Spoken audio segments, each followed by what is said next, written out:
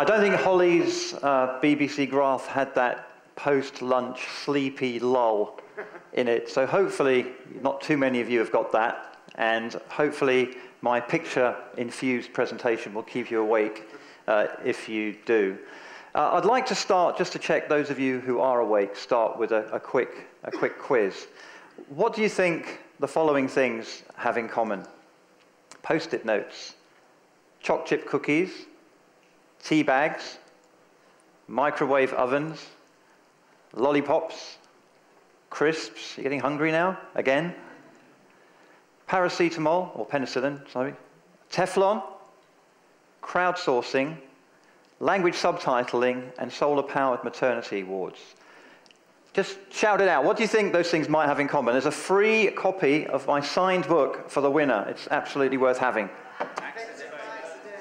Okay, well, one of the speakers got it first. That's a cheat. Who got it out of the... Okay, find me later, and I'll give you the book. You're right, actually. They were all accidental inventions. Now, I'm not over keen on the word accident because that implies luck. And all of those people actually worked very hard to invent something they didn't intend to invent. The fact they ended up with something different didn't really matter. The fact is they pivoted and they saw a new path and they went down that path and in many cases produced something potentially more meaningful and impactful than they ever would have done if they'd stuck to the original route. If we just backtrack 2 or 3 of those examples a minute, I'll give you 3 examples of some technology social innovation which I think falls into this kind of serendipitous, accidental, reactive response to things. This is Eric Hirschman, a friend of mine from Kenya. He's spent a lot of time in Africa. Eric runs the iHub in Nairobi and Ushahidi and a bunch of other organizations. Eric and his friends in 2008, most of them were out of Kenya. They were spread around the world. And suddenly this happened, the 2008 Kenyan election crisis. The elections went bad, took everybody by surprise. Nobody saw it coming. Violence, murder, destruction, social disorder. It was shocking to them and shocking to everyone else concerned. But being on the outside, they noticed that only news and information from Nairobi, Mombasa, the main sort of population hubs, was getting through to the press, and there was a lot of stuff happening in other areas, and they wanted that to be captured. So they created a map over three or four days and called it Ushahidi, which is witness in Swahili. It's one of the first examples, really, of crowdsourcing, that you could submit an email or tweet or text or fill in a web form to report something that was happening where you are, and it would go on this map, and it would visualize the state of the election crisis so that once it was all over, people knew what had happened where, so reconciliation would be possible, and so on. The really interesting thing with Ushahidi was that it wasn't planned, it was reactive. They had no money, they had no 5-year plan, they had no permission, in fact. But something happened and it stirred them to action. And today Ushahidi is used in 130, 140 countries. It was central to the Haiti earthquake response. And I think tomorrow Patrick Meyer is going to be talking a bit more about crowdsourcing, and he may well talk about that there. This is another friend of mine. This is Bridge Kathari. I met him at Stanford University. He was the first man to get money from Google.org in about 2007, which I always thought was amazing for me anyway, because Google.org had lots of money and wasn't giving much of it away at that time. Bridge was sitting in his friend's apartment in New York one Saturday night. They were drinking beer and watching eating pizza, and they were watching this film, Women on the Verge of a Nervous Breakdown. I have no idea how good the film is. Who's seen the film? A few people, okay. Is it good? Okay, it's a good film. It's a Spanish film, and the subtitles were in English, as subtitles normally are. Subtitles are in a language that you don't translate something you don't understand into something that you do understand. But Bridge and his friends were all trying to learn Spanish at the time, and Bridge casually mentioned during the break, what if the subtitles were also in Spanish? We could hear and read, and it might help us with our Spanish. And what if Bollywood was to put all the Hindi films and music videos, all the words on the screen as well, so all those kids that read along and sing along and play along with the movies could actually follow the dialogue, and would it help them to learn to read? So he created this thing called same language subtitling, which kind of goes against the original thinking of subtitles, but over a period of years he convinced the Indian broadcasting authorities to put same language subtitling on films and music videos. Today, in the region of 300 million Indian school children get their early taste of literacy and reading because of same language subtitling. 300 million. It's an incredible number of people. And again, no money, no real plan, no permission, just something which cropped up, which he thought had great potential, which he decided to act on, and he took it all the way through and did some pretty amazing things. Any government, any international aid project which touched anywhere near 300 million people would be absolutely thrilled, let alone someone like him, where the idea just started so casually. And then the final example, this is Laura Stachel. Laura is a maternal nurse in the US, has her own practice. Most of the time, the birth is a joyous one, there's no problems, the baby's born, everyone's healthy, everyone's happy. But for some research she was doing one year, she went out to Nigeria, and she was in a maternity hospital, and it was about 2 o'clock in the morning, and she walked into the ward, and she saw this. Now this is the main nurse's station. There's a little kerosene or gas lamp there. Around that desk is about 20 or 30 women with their babies, and they're all in the beds, and you can't see them because there's a power cut. There's no power. Now, this isn't necessarily a bad thing if nothing's really happening, but if a woman has spent a day, maybe a day and a half, struggling to get into the hospital, walking long distances, has severe complications of pregnancy, she goes in and needs an operation, and you have this, they can't operate. Laura saw nurses holding their mobile phones in their mouths just to get a glimmer of light to finish an operation, or burning pages from a candle. Babies and women were dying in front of her eyes because there was no light. And it deeply, deeply moved her that in the 21st century, with all the technology innovation that we have, and all the excitement around health, and all the amazing things we can do now, that people were dying in the dark when there was absolutely no need. So she went home, and with her partner, they developed this thing called the solar suitcase. You put it outside in the daytime, it has batteries and various adapters and things, it charges up. And then at nighttime, you bring it in, and if you need to operate, you've got light. If someone's being operated on and the power goes, you just switch it on and you have light. And it's a very, very simple solution to a really quite horrific problem. And today there are solar suitcases being used in 100-odd countries all across the developing world. And again, you see the theme developing here. No money, no plan, no permission, just seeing something which really she felt she needed to respond to because nobody else was. And it just staggered her.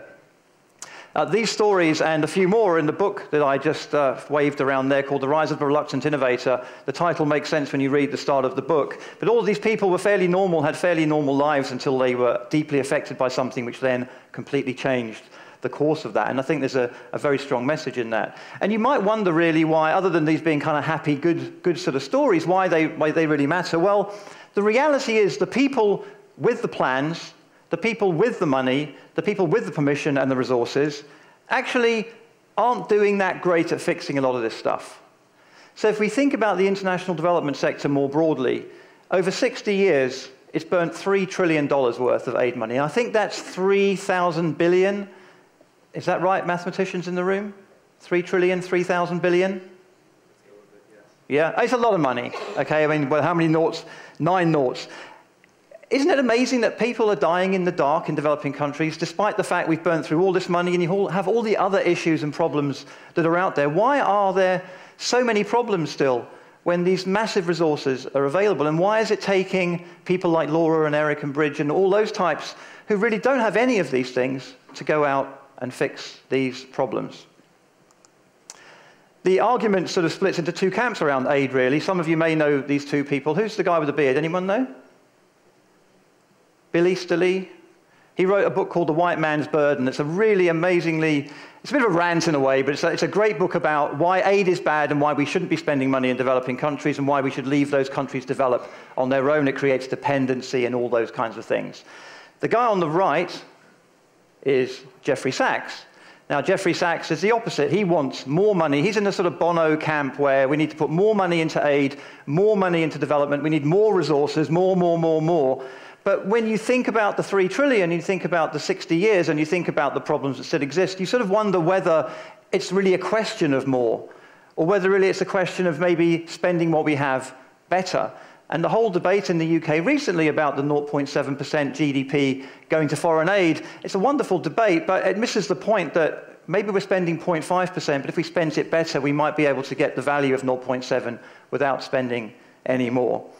And then the third sort of debate in all of this as well is a guy called Paul Polak, who wrote this book about business solutions to poverty. It will be businesses which fix these social problems.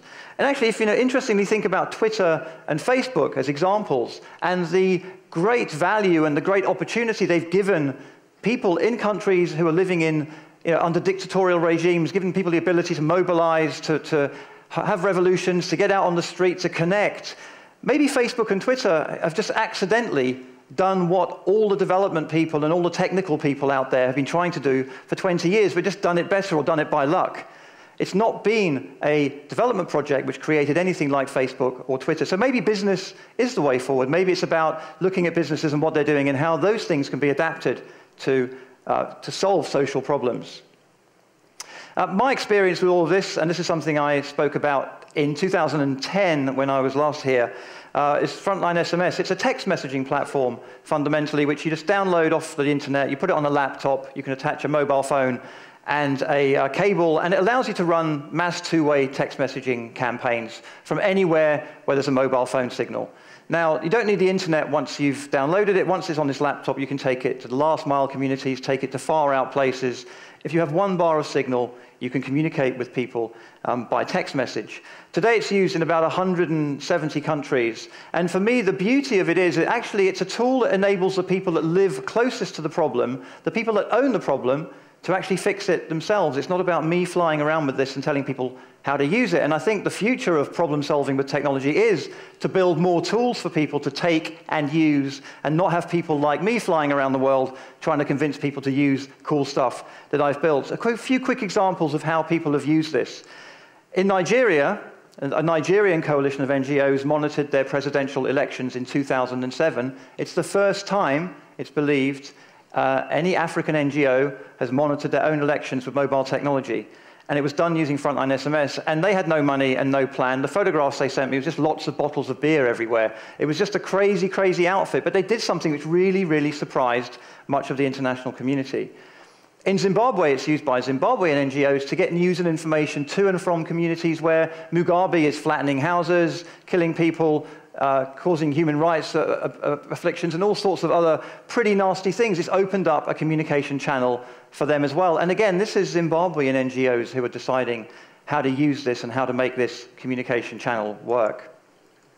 In East Africa, it's being used to highlight places where drugs, which are essential for often children's health, are unavailable. Many East African governments say that if you need anti-malarials, you need anti-diarrhea medication, whatever it might be, it's available, it's easy, you just go to the clinic and get it.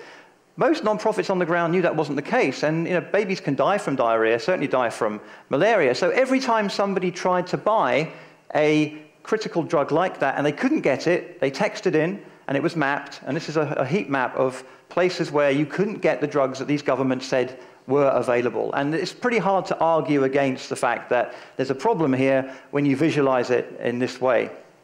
In Afghanistan, it's being used for security alerts to field workers. Despite the troubles, the mobile phone networks are pretty resilient. They tend to generally work. A text message will eventually get through, and non-profits are using it to fire messages around their staff to tell them where they should and shouldn't be going based on terrorist activity. For me, if somebody's willing to put themselves in a danger zone like that and to try and help rebuild a country like that, the least I think we can do is build tools that can be used on the ground to keep them as safe as possible, and that's what's happening there. In Vietnam, Cameroon, Nepal, and Haiti, it's been used by communities to run their own human trafficking alert systems. So when people believe that they're trafficked or about to be trafficked, or someone's trying to traffic them, or they want to spread news and information about signs of trafficking and so on, they use this system to do that. And again, they do it themselves. So it's done in local languages, it's context-specific, and all those things. And in Malawi, it's being used to run rural healthcare networks. This particular one here, this is Alexander, who's running a rural healthcare network for 250,000 people through that laptop and FrontlineSMS, and simply sending text messages to and from community healthcare workers who are trying to coordinate healthcare over a very large area with hardly any money and hardly any resources. And it's done quite amazing things. This organization has now become Medic Mobile, based in San Francisco, and they're quite an incredible mobile technology organization. The irony, though, for a lot of this is that this stuff uses SMS. All of this uses SMS, which every January gets written off in the year's prediction blogs. It's going to die this year, it'll be gone. It's not gone. It's still pretty strong.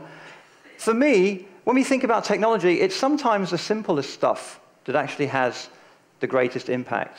It's not the really, really cool latest gizmo. And I think SMS is a great example of a long-standing, proven technology which we should continue to use because it's relevant and because it's what people use in the parts of the world where there are the greatest needs. The problem we have is we have a kind of tech for development sector which is just damn focused so much on the latest, the shiniest, the greatest, the expensive stuff, which is, in some cases, maybe half a month's salary for us just to buy these devices, yet we buy them anyway, despite the fact we don't really need them. And most of them come from places like this. We just get caught up in the occasion and we end up walking out with something that we don't really need. I managed to look at the Apple Watch and not buy one, because maybe I'm just slightly more pragmatic than some people, but I can't see any real need for it. But it looked lovely and it was great spinning that little crown around. But who really needs an Apple Watch, really needs an Apple Watch? And what we end up with, so here's a tweet from a conference about 2 years ago, which I managed to grab. I've blanked the person's name out who's doing the talk to avoid them any public humiliation, but they're talking about how African farmers can use iPads to do agriculture. Now, I don't know how many of you have been to rural areas across the African continent or rural areas in any developing country. You don't see a lot of iPads. You just don't. It's inconceivable to think that the people that you're trying to help would have iPads. And if they own iPads, they're probably doing pretty well anyway, and you should be helping people that can't afford iPads. It's just a crazy example of just getting very, very excited about something which isn't going to work but sounds absolutely brilliant. We get in the scenario where we innovate for innovation's sake. My favorite example recently from an office I went to for a meeting is the iPad-powered coffee machine. Why on earth do we need this?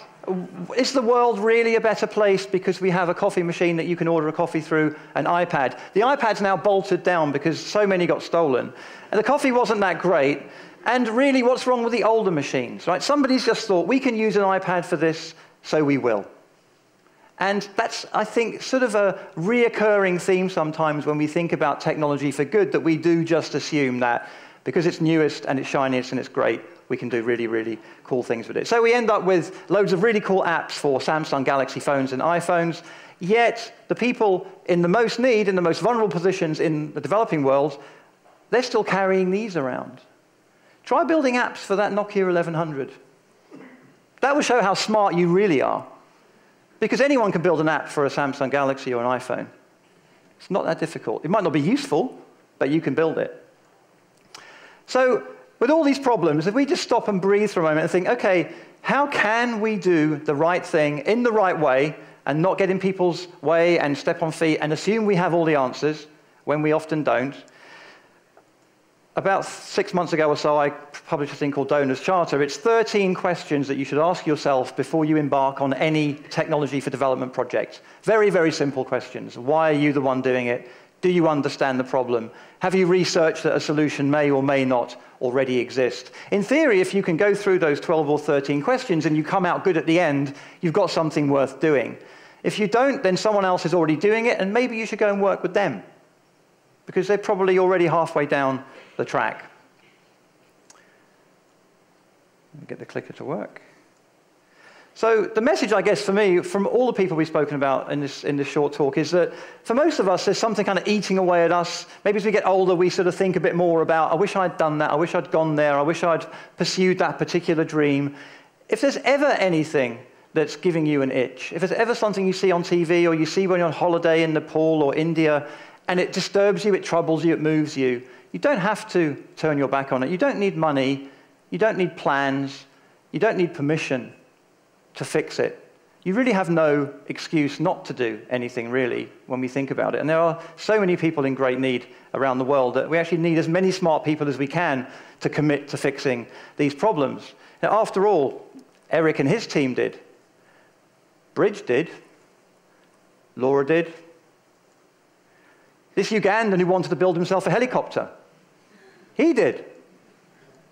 These Nigerian schoolgirls who kept getting sick and tired of having no power at school built a urine-powered generator to power the lights. No one told them they couldn't do anything about it. They just did it. This guy who wanted to charge his mobile phone using his bike built this little charger. He did it. This Kenyan cattle herder who was sick and tired of his cattle being picked off by lions, he built a detection system using mobile phones and lights to tell him when cattle were under threat from lions who had broken through a fence. He's got every excuse in the world not to do that, but he did it. And I think you can too. Thank you very much.